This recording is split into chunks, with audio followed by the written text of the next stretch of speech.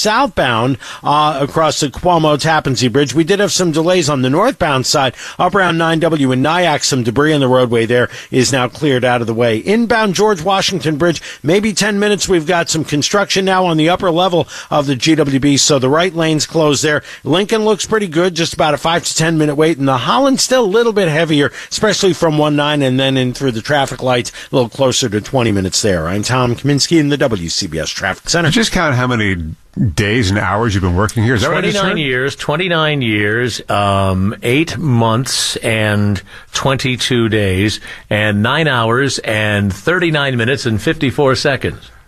Well, listen, apparently you're a numbers person, so what's the temperature, for crying out loud? Oh, I have no idea what that is. Yeah, knucklehead? 60, I think 60-something. 63, I know. I'm counting the numbers. 75 will be the high today with sun and clouds mixing. Tonight, clear, not quite as cool. 50s in the suburbs. Some of the burbs were in the 40s this morning. Tonight's low in the city, and nearby burbs 60 to 65, though. It's going to be a beautiful day tomorrow. It's going to be a beautiful weekend, Saturday and Sunday, and Monday. There's a chance of a thunderstorm, which is kind of fitting because we'll be long gone by then. Do you think the new place will read the weather forecast? I asked that at 5:30 this morning. I don't think so, but they'll be talking about sports anyway. All right, it's 9:40 in the morning at WCBS. We finally reached the point, Paul, where I have no idea what's next. Well, we've had so many people coming in to say goodbye, and many of them include our former staffers here at WCBS. Hi, it's Catherine Chaffee. The station has been a major part of my life. I cut my teeth in that newsroom. It's been a long time since I was on the air, but the station has remained a constant pillar for me, a place that embodies the highest level of journalistic integrity. A special thank you to Tim Sheld and Chris Quimby for hiring me, and to Paul, Wayne, Steve, Marla, Peter, Sean, and the late French Schneido for teaching me how to report and write, but also for teaching me about humanity. Lisa Chenkovich, thank you for being a great friend and the best producer. I'm really going to miss hearing your voices every day. She mentioned Chris Quimby. I had a Chris Quimby dream, Paul. You were telling me this, and you put it, on your phone? You wrote it down on your phone? I wrote it down.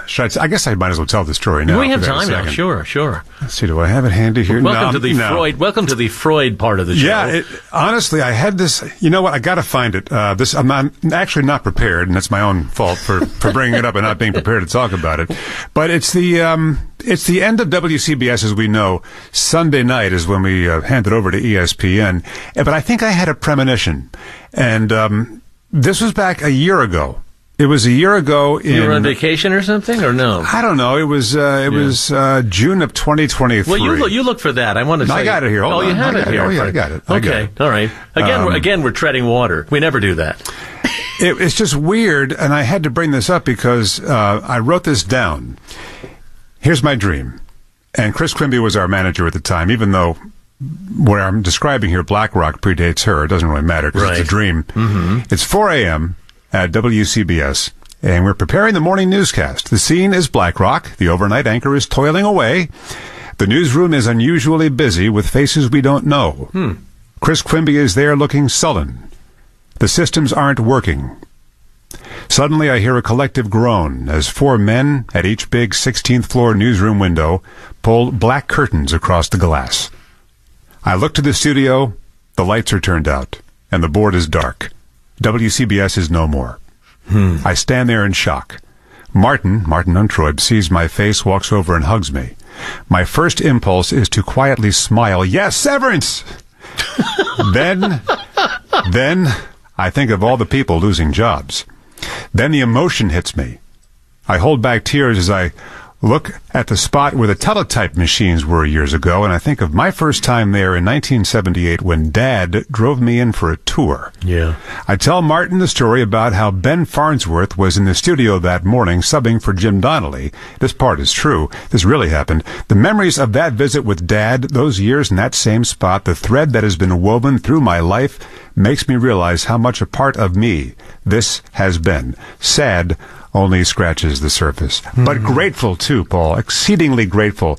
Not only to have worked with you. Thank you. And all the people here at WCBS and the amazing listeners, but to have the opportunity to sit here with you right now and talk about it and have a farewell, which is not something that very often happens in this business. As I said earlier, I don't think we would be doing this without your work and the archives that you have kept for WCBS. Some of them hilarious, like the 14-year-old when they mentioned the snowing in New Jersey, the report that you had called in, and you recorded it, and you're yelling in the background, I got it on tape. I was so proud. I think many people who have worked here have the memory of hearing WCBS as a child.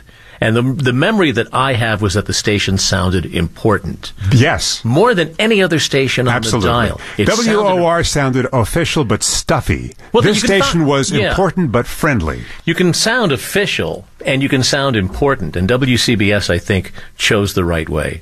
And this is weird, Paul, just as I was reading this to you from my phone, and I mentioned the name Ben Farnsworth, guess who just popped up on a voicemail?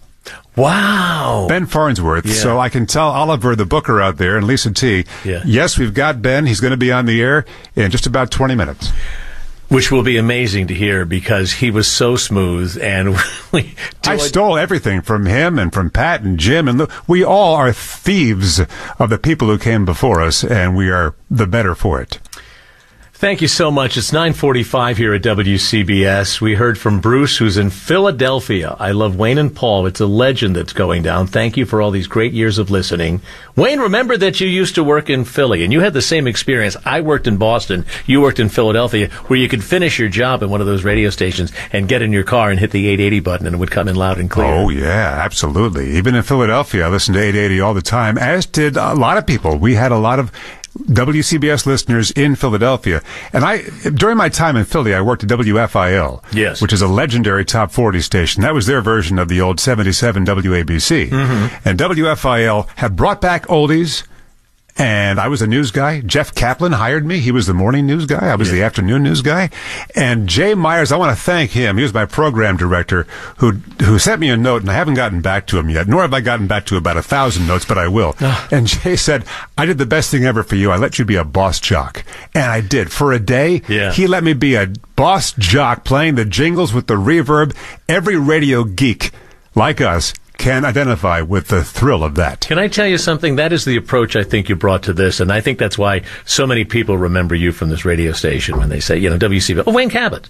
And I sincerely mean that. We've heard that from so many comments. And I think that your approach and maybe what you learned back then, maybe it's just our, baby boomer, Gen X thing going on that we grew up with it. But you brought it here, and I think I didn't bring it here. No, it was already here. It was already here. Jim Donnelly said that he's a disc jockey, but instead of playing records, the stories were the songs, really. Yeah. And he would pivot between the songs, as he did beautifully.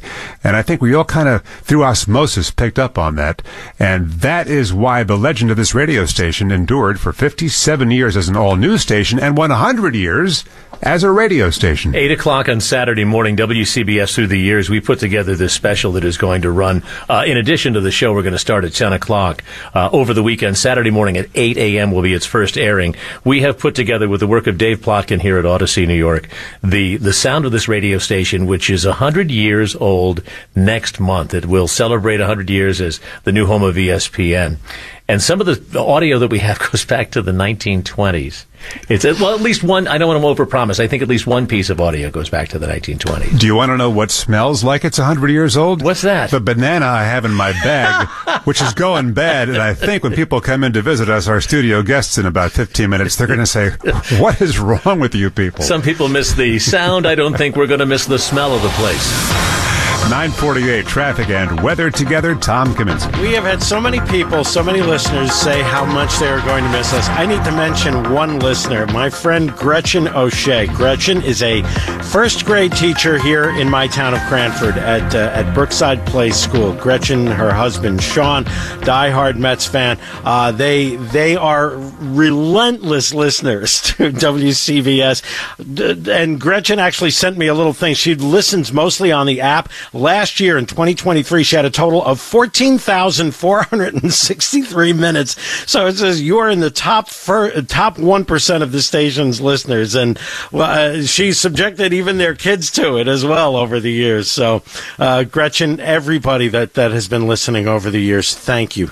thank you from the bottom of our hearts. We appreciate it. Let's go back on over to that stretch at Citi Field, over to the westbound side of the Grand Central. A little bit slow right in that area of LaGuardia Airport. We had just some volume there. The midday roadworks getting set up there. Westbound side LIE is also getting slow in toward Queens Boulevard. We are getting reports of a collision at that spot. We go to Long Island, Nassau County westbound on the LIE just in through Jericho Turnpike. Slowdowns there in through Glen Cove Road and Willis Avenue. Northern State, some delays at Meadowbrook Parkway. Southern State, just a little bit of stop and go as we get toward Meadowbrook and again at Hempstead Avenue. I'm Tom Kaminsky in the WCBS Traffic Center. 63 in Manhattan, sun mixing with clouds near 75 today, and clear tonight down to 60 to 65, 50s for the burbs, and tomorrow sunny and warmer, 70 to 75. Sunny and even warmer over the weekend, temps both days, Saturday and Sunday, in the middle 80s. How about that? I love that. And Monday, as we dutifully complete the 5-day forecast, because you and I are slaves to format, Paul. It's just reflexive. Our 5-day forecast for Monday, variably cloudy and humid and a thunderstorm possible, the high near 85. Can we play a commercial and maybe shed some tears and then come back? Okay. All right. Don't cry on my shoulders, all I ask. By the way, we're sponsored by... I'm wearing a suit today. Do not cry on my suit. Sponsored by Greenwich Hospital, part of Yale New Haven Health. Will you hear this? This is paper. Remember I told you I wanted to say my goodbye, and Sunday I was on the couch and feeling a little sorry for myself, and I said, I thought it, and I went into my computer in the bedroom, sat down there and banged out the script. I have it on paper in front of me, because I was wondering about how I get through it to say my goodbye. All right. Well, Paul, I am really interested in hearing what you have to say. I hinted at a little bit of it earlier, that I'm here because of Art Athens and Lou Adler and Rob Sunday. I had a chance to work with all of those men. Art Athens was away from WCBS for a while. And who did you work with on Monday? You worked with Rob on Sunday. I'm sorry. I'll be quiet now. You can't resist. I'll be quiet now. So, Art Athens needed a student intern. I came in. Almost immediately, he gave me a job. He hired me to work in the overnight shift in the newsroom. And then later, when I was a freelancer at 1010 Wins, Lou Adler and Rob Sunday were there. And I run into Tim Sheldon, a story. He says, hey, I'm going over to ABC. You should apply. And so Lou Adler, I remember saying specifically, you want me to make a call? Oh, yeah. Yeah, ABC. And I remember he said, do you want me to make a call? I said, sure. And so I sent my tape and resume, as I remember, on a Monday, had a meeting on maybe a Thursday, and Friday morning I got the call, would you like to come to work for WCBS? So that was, as I said, 29 years and 8 months and 22 days and 9 minutes and 53 minutes and 39 seconds ago. Yeah, the accountants are counting too, Paul. My coworkers and I have been so overwhelmed with your kind regards. From our WCBS listeners, we all agree the hard part will be breaking the habit of punching the 880 news button. It's sad, it's a shame. We carry wonderful memories. I don't have a great answer to the question we're hearing. Well, where's the news going? What do you mean? Where is that? I don't know. The format is gone, and the world is changing so fast. At the end, all I can say is thank you and goodbye. And that's it from me. Paul, thank you. You are a gem. I love you. We're going to stay friends long after this thing wraps up. And now you're getting me all misty-eyed over here. See, I finally did it. It took 8 years of working with you to get a little smoky eye over there. Yeah, up until now, it was just your breath. Working behind the scenes in our newsroom this morning, desk assistant Sabrina Salovitz. Our writer is Chris Rausch. Rivka Oppenheim at the WCBS producer's desk. Okay, one more big finish. Well, one more time for us, CBiz Mark's Paneth business desk anyway, as we go to Bloomberg's Tracy Jonke. Paul and Wayne, I just want to say, the listeners know this by now, but I'll say it anyway. What you hear every day from Paul and Wayne and the rest of the WCBS team is real, unbelievably talented people who take great pride in their work and take seriously the great responsibility of telling people's stories. And I'm going to miss listening to you tell these stories every day. This is a philosophy really that makes 880 so great. This realness. When I started doing money news for WCBS, Tim Sheld said something that no one has ever said to me before. We want you to be you. What I really wanted to be was Joe Connolly. For me, he set the standard for telling business stories in a relatable way, but Tim gave me permission to be myself. So here's a money story to wrap things up. The Dow. And I'm glad you took his advice. I'm glad you took his advice, because we've loved having you on, Tracy. Oh, thank you so much. Yeah, and again, Joe Connolly is the greatest. You guys are the greatest. Now, what about the Dan Dow? Oh, it's up. It's up. It's okay. If you have retirement funds, they're still there. 33 points. It really matters to us, as you might imagine. It does. NASDAQ's up 83. That's great. The S&P is up 18, the closest to its July record since it set that record. And look who just walked in. You mentioned Joe Connolly. Look who just walked in the door. Here's magic. Here's a familiar voice on the radio. Hi, Joe. Hey, did you hear what Tracy was saying about you? No. That she wanted to be just like you and sound just like you. Oh, nice. When I grow up. When she grows up. Joe doesn't have headphones on, so we can say whatever we want about him. Hey, Joe, as long as you're here, you are remembered by everyone. That's nice. And I can't tell you how many people have mentioned specifically the business breakfasts over the year. Right. We used to have 1,000 people or more at those places. And people continue to ask me about the business breakfast. It happened yesterday. And do we have a couple of minutes right now? Oh, yeah. Sure. For you, anything. I was just walking in to say hi. I was going to say that, what's happening here at WCBS is the result of macroeconomics in the changes in the economy of the news industry. But the growth of these new platforms shows that there is still demand. And just briefly, some people have asked. I started listening to WCBS in college, and I've been listening ever since, right up until this morning. And I came here when I was working at WDRC Radio in Hartford, Connecticut, and I would come down and cover news on the street in the city on the weekends. And then I became the business reporter, which I loved because sometimes you can give people information that is useful and helpful to them. And Barry Berman and Dick Kalt from the Connecticut Radio Network invented the small business reports, and they wanted them only on WCBS. They put them here. From that, Harvey Nagler went on to create the WCBS Business Breakfast, because we now had the small business reports. And Tim Sheld kept them going for years, and he was my mentor in getting me focused on what people wanted to hear about.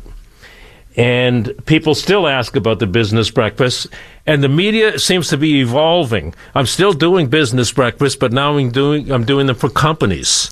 Hey, Joe, I want you to tell us more about. You're going to stick around for a few hours? Yes. Okay, because we're going to get to our show in just a moment, but we need to go to format. Yes. And do the CBS News at the top of the hour. Do we really? What are they going to do? But let's do it this way, Paul and Joe. Yeah. Set your time to WCBS News 88. 4 tones will follow. The 4th and final tone marks the exact time. It's 10 o'clock. This is CBS News on the Hour, sponsored by Progressive Insurance. I'm Deborah Rodriguez.